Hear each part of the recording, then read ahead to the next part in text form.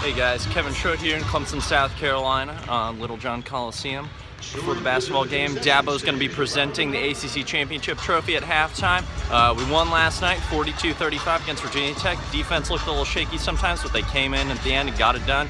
Deshaun Watson started it, 5 touchdowns. He did awesome. He'll be in New York for the Heisman Trophy race. And then we just got placed number 2 in the college football playoff. We'll face off against Ohio State in the Fiesta Bowl. It'll be a great matchup.